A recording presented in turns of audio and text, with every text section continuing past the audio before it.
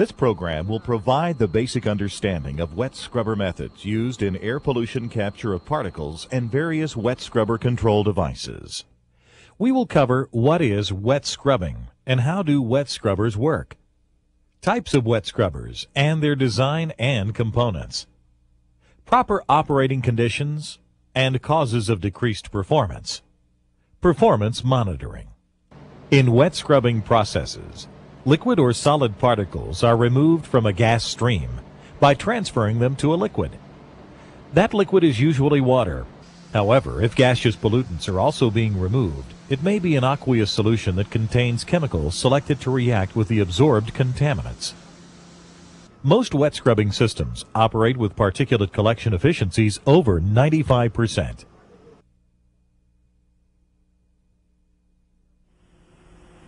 There are many equipment designs for contacting the liquid with the contaminated gas stream. The capability of a particular design can be approximated from the gas stream pressure drop across the scrubber.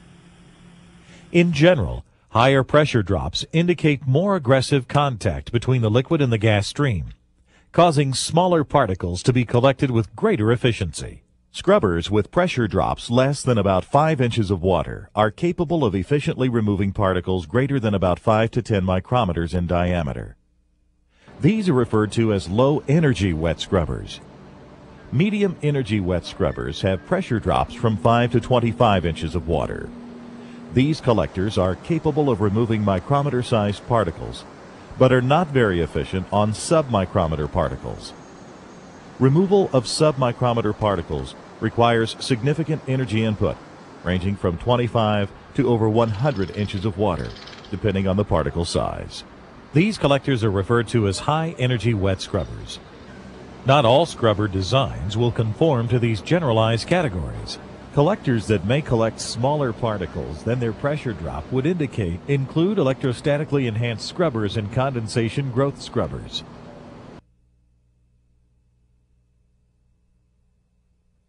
The spray tower is a low-energy device and is the simplest wet scrubber used for particle collection. It consists of an open vessel with one or more sets of spray nozzles to distribute the scrubbing liquid. Typically, the gas stream enters at the bottom and passes upward through the sprays. The particles are collected when they impact the droplets. This is referred to as countercurrent operation. Spray towers can also be operated in a cross-current arrangement. In cross-current scrubbers, the gas flow is horizontal and the liquid sprays flow downward. Cross-current spray towers are not usually as efficient as counter-current units.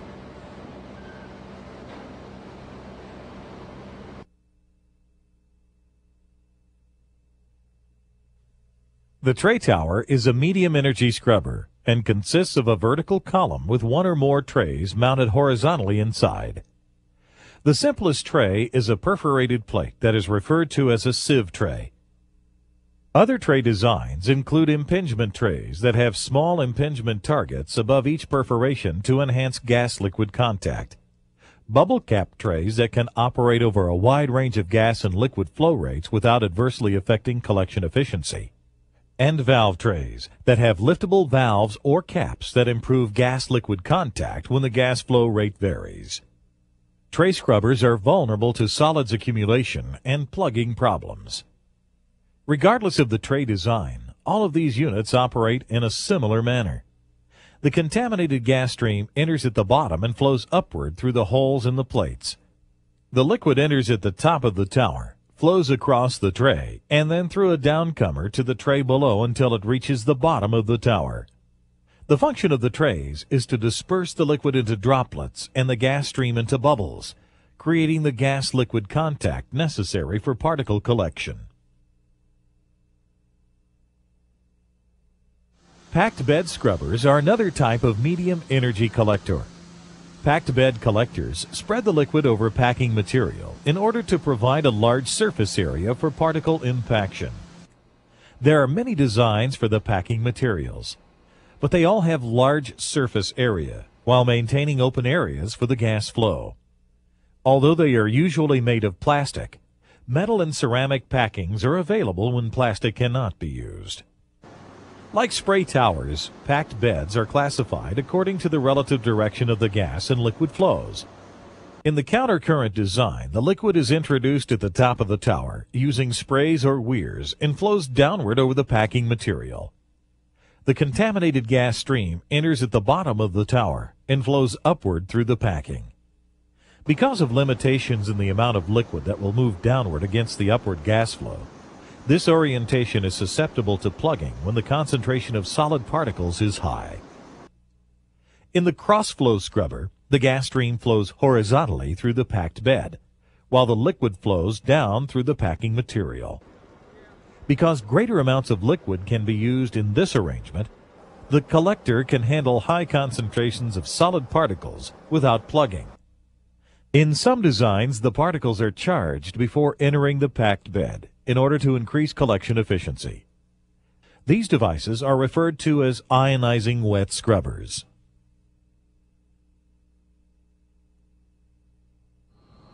A medium energy device used for the collection of liquid particles is the fiber bed scrubber.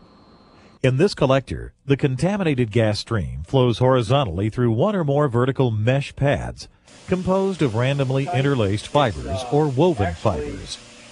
The density of the fibers controls the size of droplets that are removed. Scrubbing liquid is sprayed continuously or intermittently on the inlet side of each pad.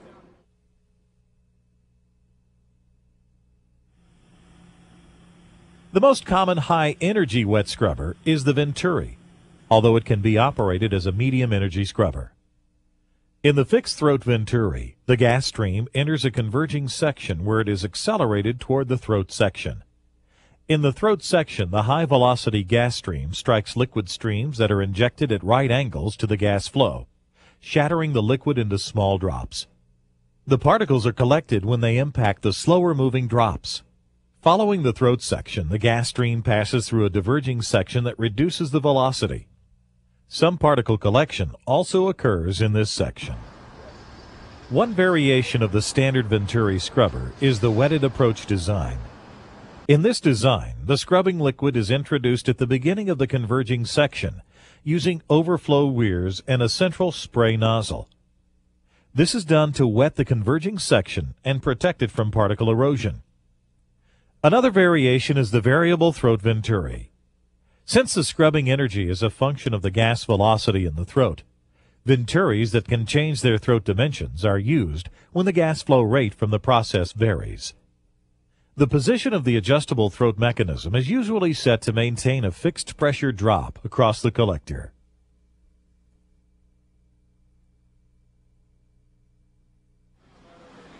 In all wet scrubbers, the process of contacting the gas and liquid streams results in entrained droplets.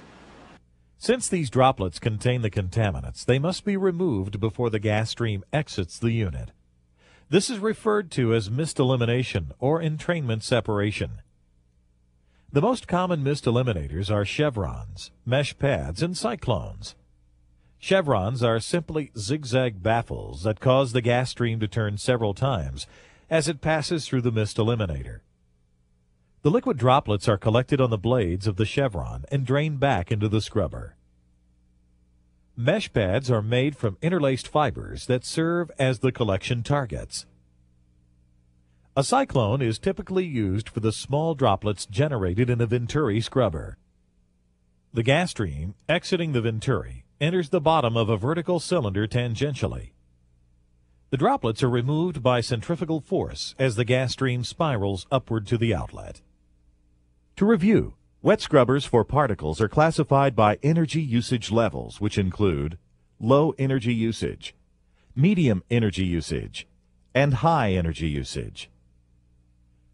The common types of air pollution control wet scrubber systems for particles are spray tower wet scrubbers, tray tower wet scrubbers, packed bed wet scrubbers, fiber bed wet scrubbers, and Venturi wet scrubbers, all of which are followed by mist eliminators or entrainment separation methods that remove final or exit droplets. This is done with chevrons, mesh pads, and cyclones. The control efficiency a device has in capturing contaminants is affected by particle size, and pressure drop.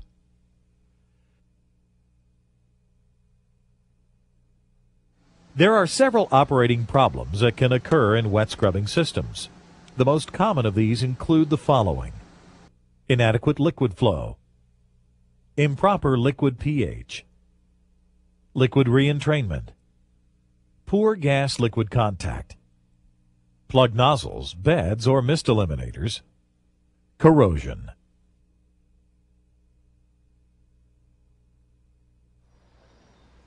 The ability to evaluate potential problems during a field inspection will depend on how well the system is instrumented. Most large systems are well instrumented. However, smaller systems may have limited instrumentation. Performance evaluation of these systems will be difficult unless measurements of important parameters are made. There should be two goals in any field inspection. First is to evaluate the source's compliance with any rule-specific monitoring requirements and with the provisions of the Title V permit. In addition, parameters that influence performance should be evaluated to see if there are shifts from the baseline values that can indicate reduced collection efficiency. The most direct indicator of system performance is the opacity of the outlet gas stream. However, since the gas stream is usually close to saturation at the outlet of the scrubber, the presence of condensing moisture may make the observation difficult. For the same reason, opacity monitors are not typically used on wet scrubbers, since it is not possible to differentiate between light scattering due to particles and that due to water droplets. Therefore, less direct indicators of performance are typically used. Perhaps the best indicator of adequate gas-liquid contact is the difference in temperature between the inlet and outlet of the scrubber. If that temperature difference has decreased, it is likely that the collection efficiency has also gone down. For example, a higher than normal temperature at the outlet of a scrubber may indicate a decreased liquid flow rate. The liquid flow rate into the scrubber is also important. If the flow rate is being monitored, the value during the inspection should be compared to the baseline or permit value. A decrease in the liquid flow rate without a proportional decrease in the gas flow rate will usually cause a decrease in the collection efficiency. If the flow rate is not being monitored, other indicators can be used. Indirect indications of decreased liquid flow rate include a decrease in the pump discharge pressure or an increase in the pressure in headers supplying spray nozzles. Increased pressure in a supply header is usually due to plugging of the nozzles, which reduces the liquid flow rate. The pH of the inlet and outlet liquid should be evaluated. An inlet pH above 10 indicates a potential for scale accumulation that can plug nozzles, packed beds, and trays, reducing liquid flow rates and impairing gas-liquid contact.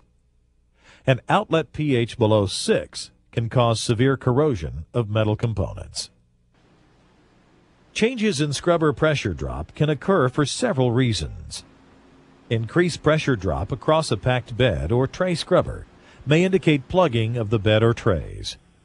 Increased pressure drop on a Venturi scrubber may be caused by increased liquid flow rate or by adjusting a variable throat damper to a more closed position. A decrease in the pressure drop across a tray scrubber may indicate warped or collapsed trays, while for a Venturi scrubber, it may be caused by decreased liquid flow rate or by adjusting a variable throat damper to a more open position. Similarly, the pressure drop across the mist eliminator provides an excellent indicator of its physical condition.